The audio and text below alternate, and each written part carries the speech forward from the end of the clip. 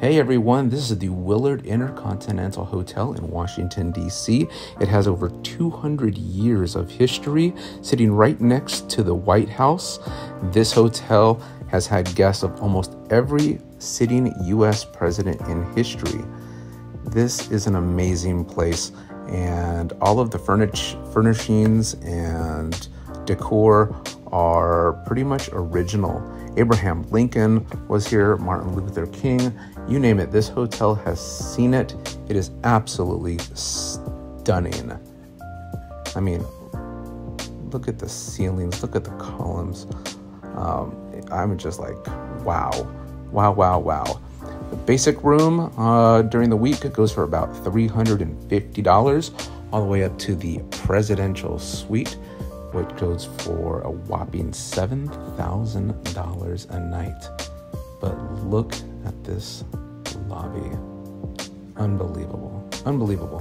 This hotel was closed in the 1960s and reopened 18 years later. It took about 3 years for them to restore the hotel and get it back to its original form. Again, all of the fixtures, all of the wood, the marble, all of this is original. Over 200 years old. Can you believe that? Look at the chandelier, the ballrooms. I mean, if you're gonna have a wedding here, I hope you got some serious cash. Absolutely gorgeous. And I'm pretty sure it's haunted.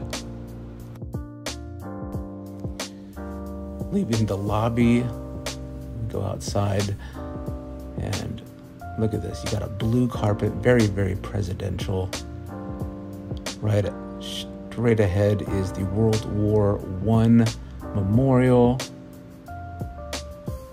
Look at that. Unbelievable.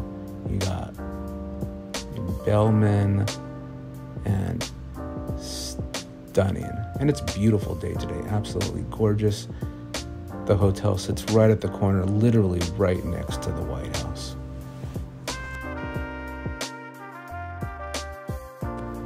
Anyway, that is the Willard Intercontinental Hotel, Washington, D.C. Hope you enjoyed it. Bye.